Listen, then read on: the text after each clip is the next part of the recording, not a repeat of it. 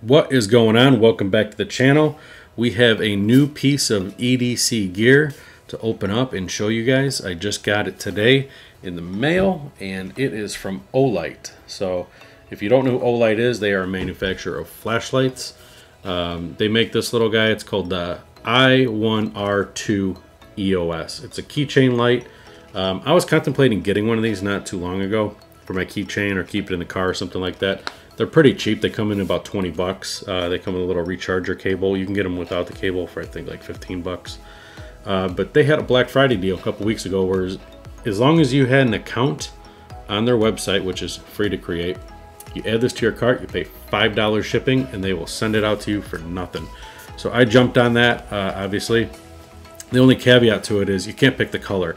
Now I don't know if they all come like this or if I actually got a teal one, or mint green I think is actually what it's called. They had a black, they had like a desert tan, a purple, and a teal. So I'll know once I open this up what color it is. Doesn't really matter to me. I would prefer black or the desert sandstone, whatever, but if I get purple or teal, is what it is. Probably go in the car. It's supposed to be a pretty good light according to the review, so we'll see. I guess I have a few flashlights that I do carry. It'll be easy to compare to those because I know what those output, how they work. This is going to be pretty mild in comparison to those, but I do have a few other Olight products. The first is my newest, actually. It's called the O Pen 2. And this one's in copper. This was a limited run. They made just under 10,000 of these. They made 9,999. So this is a pen, as you can see on the end here. And it has a bolt action style operation for the pen tip, which is pretty cool. I always wanted a bolt action pen. I'll probably get a few more, not of these, but I do like the bolt action style. And then it has a little flashlight on the top. As you can see, there's a lens there, and you just push the button on top and the light goes on. If you hold it down, it goes even brighter. And then it can go even brighter. So it's pretty bright. I haven't used this much. I carry a different pen every day, but I do carry this one on occasion. It is pretty neat. I like it. I like the milled clip. It has a very sturdy milled clip on it. It's nice. It's a nice piece. You can't get these anymore. They are all sold out. So if you didn't get one, you're gonna have to try to get one aftermarket. But other than that, the next one up is I have this. This is also a copper. This was my first copper flashlight that I got. Actually, it's my only copper flashlight. I consider that a pen with a light on it. And this one is this is a big brother to this one, I guess. It's the i5T EOS. Obviously, this is the 1R2. So this is pretty hefty because it's in copper. Very good light though. It's not super bright. I want to say this one's about 150 lumens on low. It has two different modes, just like the small one and just like the pen. I think the pen actually has 3 modes. It's a tail switch. Pretty nice light though. It has these clips that they kind of specialize in.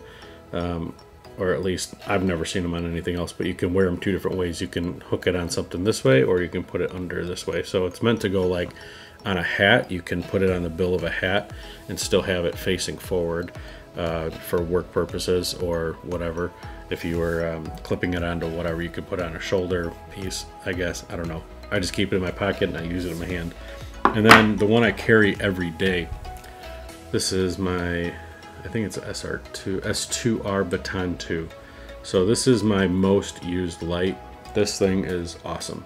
It at first it was pretty big for me in my pocket. This was my selling feature here. It's got magnetic charging. So you got this little magnetic thing, it slaps on there. The only thing I don't like about it is that it is a side switch instead of a tail switch. I do prefer a tail switch. I've gotten used to this because I've been carrying it for, I don't know, about a year or so. And I do literally carry this every day, unless I'm carrying the copper one and I have another Phoenix light that I do carry. But I would say 99% of the time, this is what I carry. It is super bright. It has a couple different modes. you can see there. But yeah, it's super bright. It's holds a charge really well. I can go for like a month because I don't use it all the time. I probably use it a few times a week, and it's only for a few seconds here and there looking for something. I'm not hunting around for hours of stuff, but it has come in tremendous handy over the years. All right, so let's get right into this, I guess, and we'll open this up and see what we got in the package and see how this thing is. I don't know if it's charged or not, so I'm hoping it is.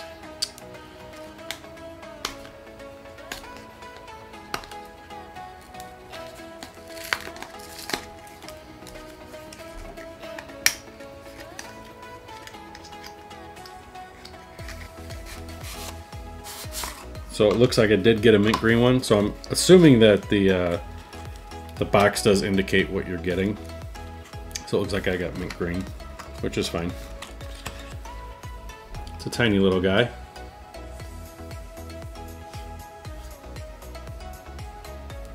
Okay, so there's the charging port. It's a twist action. Oh, there. That's the... Oh, it's cool. I like that. It's just a little, it's not momentary, but it's a little action, twist action to turn on and off. So as you twist right and tighten it up, the low beam goes on, which it's actually not that bad. It's not as dim as I thought it would be at the 5 lumens. And then the 150, it is definitely comparable, I would say, to my copper guy. Actually, it's brighter for sure. It is brighter.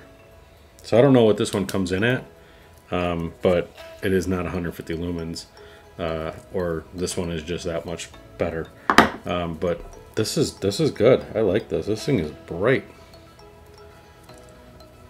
I'll have to throw it on the charger. I like this. It's kind of like spring loaded. So the body is secure though. You can't pull this apart once it pops out. So you push in and then twist, and then there's an O-ring seal right here that will seal it up. That looks like it's probably a stop.